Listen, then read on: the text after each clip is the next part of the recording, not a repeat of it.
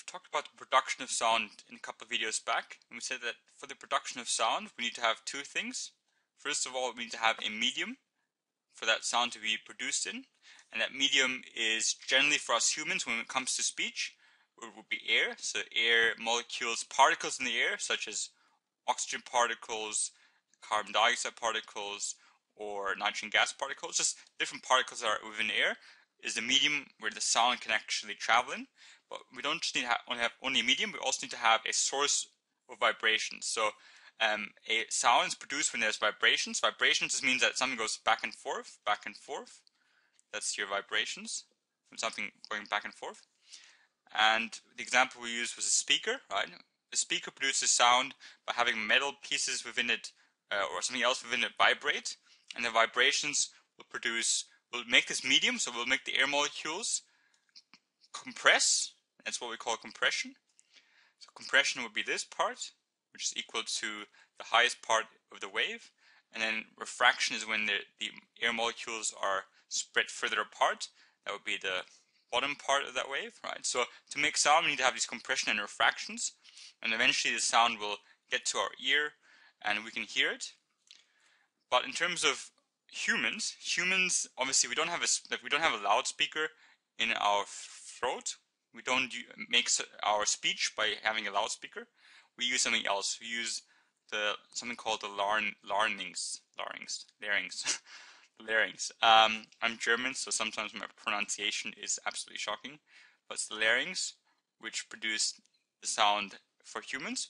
Larynx is a voice box, right? So the voice box is, I'm going to talk about more in a second, but the voice box is located just above the trachea and below the oral cavity, which would be this part. But we don't just need only the larynx. Like if we were to only you need the larynx to produce sound, then I could not use my tongue. So no tongue would still mean the same kind of voice, the same kind of sound. So for example, this is how I sound like when I'm using my tongue. And this is how I sound like if I do not use my tongue. So hopefully you could probably tell the difference between using my tongue in speech and not using my tongue. So the larynx, whilst it's important, it's the first thing that produces sound. There's other structures, such as tongue, the teeth, the soft and hard plate, soft plus hard plate. All of these are also important when it comes to sound production, and they are found in the oral cavity. But all those things combined help us to produce the sound in terms of speech that we do produce on a daily basis, or hopefully on a daily basis for most people that talk every day. And me making videos and me talking a lot, I tend to talk a lot. So I use my larynx, tongue, teeth, and soft and hard plate very often. Alright, so, but what this dot point actually says is we need to outline the structure of the human larynx and the associated structures that assist in the production of sound. So the associated structures would just be the soft and hard plate, which would be this part here, the tongue and the teeth. So these are your associated structures. Or you could just say these are the structures, the other structures that are also important when it comes to production of sound. But we're going to focus mainly on in terms of structure, on the larynx, because the dot point says outline. It does not say identify, which means outlines means we need to be able to say that larynx is important or larynx are important, but we need to give more detail. So outlining means more detail than just purely saying that larynx are important for sound production. So we're going to cover the more detailed part in this video. Alright, so larynx, first of all, where can it be found? I mentioned earlier that it can be found above the trachea. Again, German pronunciation is obviously bad. I'm not sure if it's actually called trachea, but I always say trachea. But this would be the windpipe, where the actual, so this is the trachea, and this is where the air will pass through. So air passes through here. If we are inhaling, so we inhale air from the mouth and it goes down into our lungs, that's inhaling.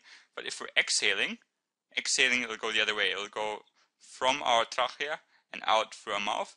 And exhaling, the air from exhaling is what we use to produce speech, right? So that's the first part. So the actual air will travel through the trachea and then travel through the larynx, or also called the voice box, right? So it's right there. And the Adam's apple will be one example of part of the actual voice box, right? So Adam's apple is the visible part, especially for guys. You tend to see the Adam's apple more than with girls. But that's the thing that sticks out in your neck. And so this is a front view of the Adam's apple.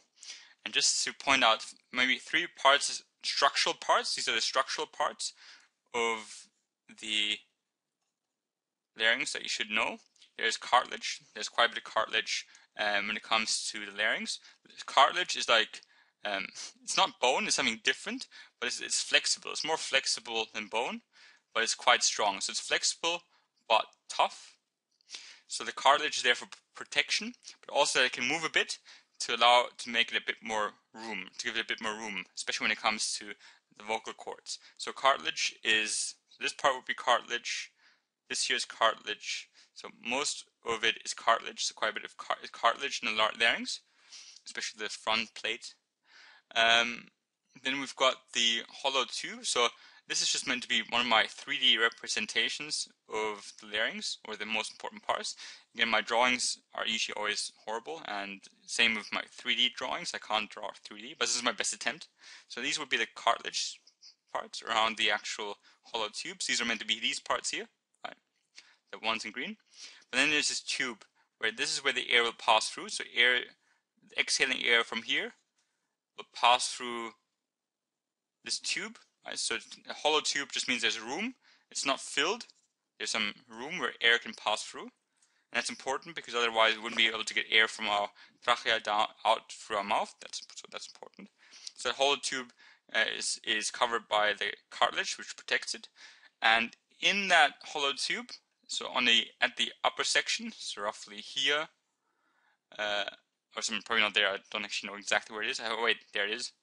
Your vocal cords. So they would be roughly there-ish. There we can find the vocal cords. And the vocal cords are just muscles that can open and close. So these muscles can open and close. And these muscles are, when they open and close, that's when they're vibrating, right? So they can open, they can close, they can have different levels of opening and closing, and depending on how open they are or how close they are, that's when vibrations happen, and that's when sound gets produced. So we've got the vocal folds. These are vocal folds. That's where our vocal cords are at. Our vocal cords. These vocal cords are these muscles that help us produce sound. So when they're closed, that's when we swallow. So when we're swallowing, we don't want to have food go down into our trachea, so it's closed. But as these open and close, so if they're just open and close constantly, that's called vibrating, right? Opening and closing, that's vibrating. So vibrating, when they're vibrating, they are producing sound. So different types of sound will have different speed of opening and closing, right? So if it opens really fast or slower, that will produce different types of sounds.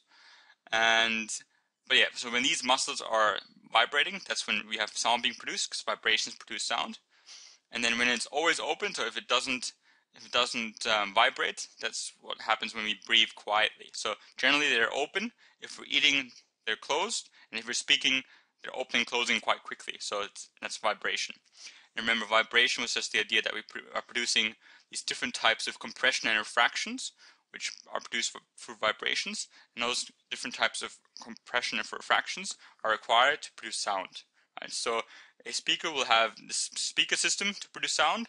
We humans have our larynx, but remember, we also have our teeth, tongue, soft and hard plate, and all these parts combine to form the sound we produce as humans. So I'll go over quickly again the dot points is outline the structures of the human larynx and the associated structures that assist in the production of sound. So the most important one was the larynx. That was the voice box. It was located above the trachea and below the oral cavity, so in between our throat. It's made up of mainly of three parts, but there's more, but these are the three kind of main focus parts that I focused on. The cartilage, the hollow tube, and vocal cords. Cartilage is just covering the surrounds the hollow tube. It's flexible and tough. Flexible means it can kind of give way a bit, it can open a bit, so it doesn't hold it stiff, and tough means it's still quite protective as well. The hollow tube means it's hollow because that means it allows air to pass, and as air passes through, This, these vocal cords, which are inside the larynx, as air passes through, if the vocal cords are open and closing, this will change the air, so it will make it refract and compress the air when these these vocal cords are open and closing, right? So that's when sound is being produced at these vocal cords, which are muscles that open and close. So as they're vibrating, it changes the air, it refracts and compresses the air, and this will produce sound. But I hope that was useful.